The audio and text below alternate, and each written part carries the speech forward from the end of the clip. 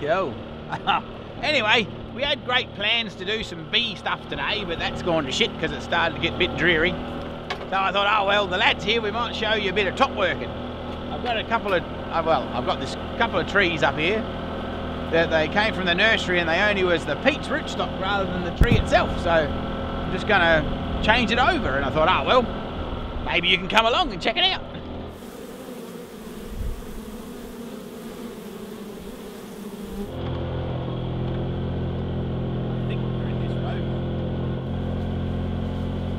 So the buds are starting to swell up. We'll be flowering in another couple of weeks, so which will be good. Another season or away we go again. Oh my God. So the years go by, don't they? So down here in Oz, we basically have our winter when you and the Americans are having their summer. So yeah, we're here in the middle of July, end of July. So basically the trees flower in August, and then away we go, feeding and watering and stuffing around until we get a crop. Which is a bit involved, of course. And I'm in the wrong road just to shit the lad off.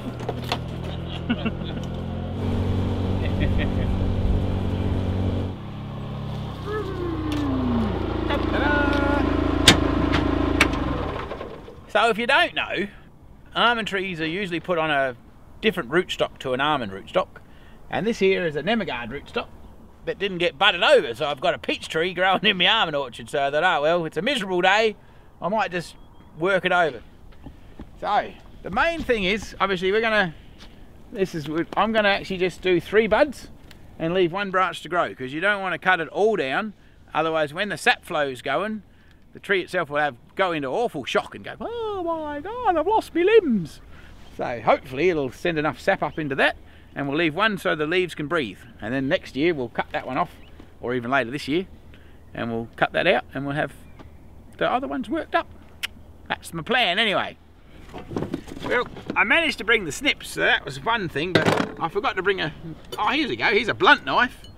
That might work, but we'll find out. If not, we'll have to go back to the shed and the poor lad will get another eye flicked out. So first of all, we just cut off the 3 branches we want to bud over. We might just get this back a bit so I don't get my eye off. So I'm going to go in about here. Oh.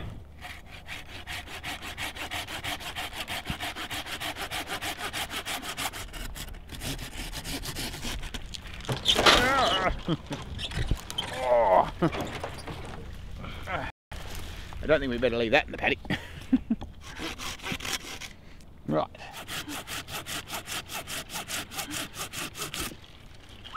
Ow! Oh! Timber! Right. We're going to have to put that out of the way, otherwise we won't get past it, will we? Shit. I think we'll do that one. We'll leave this one. We'll leave that one as the lungs. So it's a little bit primitive. Oh, God. Right, so part 1 of the project. Of course, the thing is, the tree is in no use to me in this state, so even if this doesn't particularly work, well, it'll be a pain in the ass because it'll lose another year, but we'll give it a crack. You just want to make a little spot so you can slip your stick in. So we're just going to break the bark back. Like I said, I should have brought a proper bloody knife. That would have been sensible. That wouldn't be true bush bee man style, would it? Or tree budding style. I don't know. I'm not sure. We're sort of getting a little bit off track here, aren't we? So you just do want to do that on all the branches. So you got yourself a little bit of... Because obviously the sap runs just under the bark. So, well, I guess it's obvious. But anyway, it's reasonably obvious. There's probably some bloody expert nurseryman out there going, no, don't do that, you wild bush bee man. Oh my God.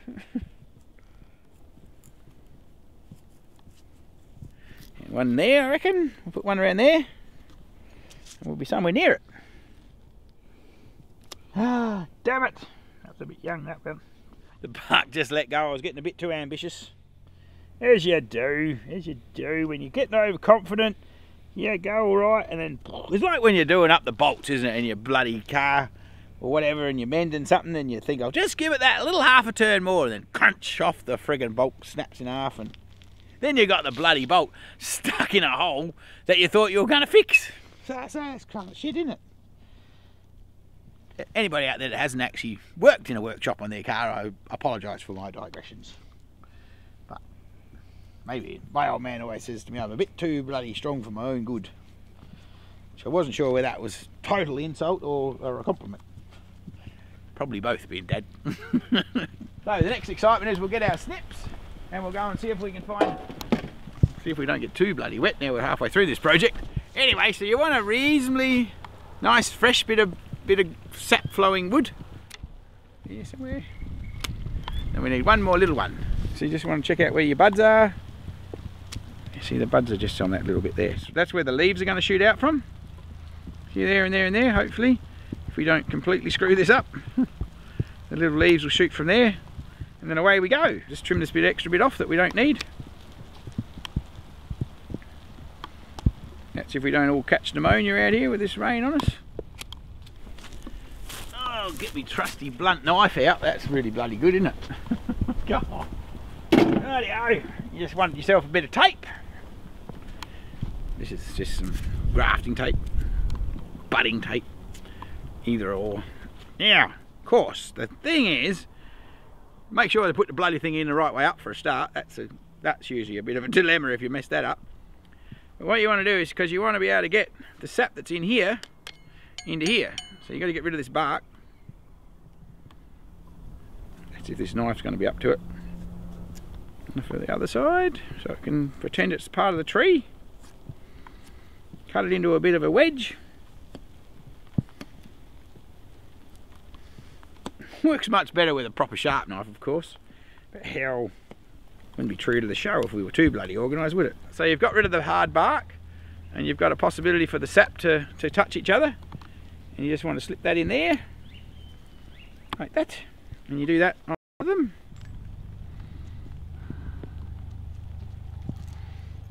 The fun part is when you do that and it goes twing! Rightio. So, now, the next thing you want to do is seal it all up. Yeah, I mean, I don't know, nature's pretty bloody ingenious, isn't it? It doesn't mind us messing around with it, but as long as we actually play by the rules. Like, nature has its own set of rules. Us humans, we like to bend them, but you try breaking them and you don't get away with nothing. I mean, that's what happens in the beehive. You can play around with them, but they have still, you got to be, you still got to do what is actually natural to a degree. Otherwise, nothing will happen. And then we'll all starve to death. So you can't actually put, yeah, on that subject, you can't put, I don't know, like this is a compatible tree. You wouldn't be able to graft on a, I don't know, let's say a macadamia onto this rootstock because it's the wrong rootstock. So, which is rather cool, even though it's a tree. So you couldn't graft an almond tree onto a gum rootstock. I had someone ask me the other day how that all works.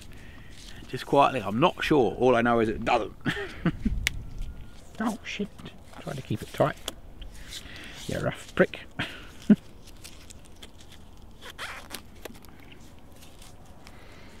Let's just stop raining so we might get the job done before we get drowned.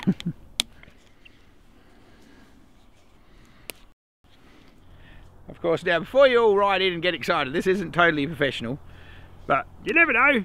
If they live, we'll come back here and have a look at it. Oh, anyway, this is what's supposed to happen. So I'll show you over here. This tree. Come over here. So when they come from the nursery, normally, so this is the actual almond tree that we want, and then this is the peach rootstock down here. So they'll have actually put just a little tiny bud. They actually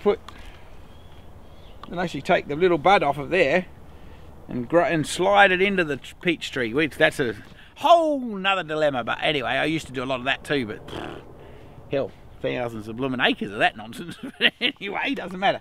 So I'm just, yeah, so now I'm a slack prick and I just get the nurseryman I just buy them in because it's easy enough. But anyway, that's what we're trying to achieve.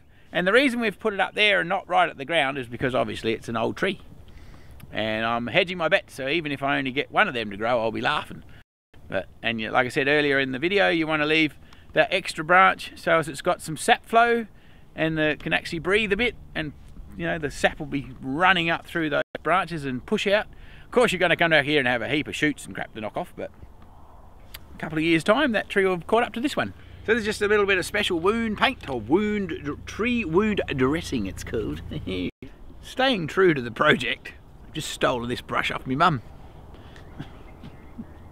Just put a bit of this wound paint on the top here, just so if you don't get any borers and crap in there, and maybe seal up a bit around the bud there. So put a bit of that around there, so that'll seal that up, keep it nice and airtight. Depending on the tree, sometimes if you've got other trees, if you're doing this in summertime and you're doing it on a citrus tree, you have a little bag that you stick over the top of it as well, so you can keep it all nice and moist and lovely. But of course at the minute it's raining its tits, but it's nice and moist at any rate. So anyway, that's about as exciting as top working a tree gets. We'll come back in a couple of months' time and see if the blooming thing took.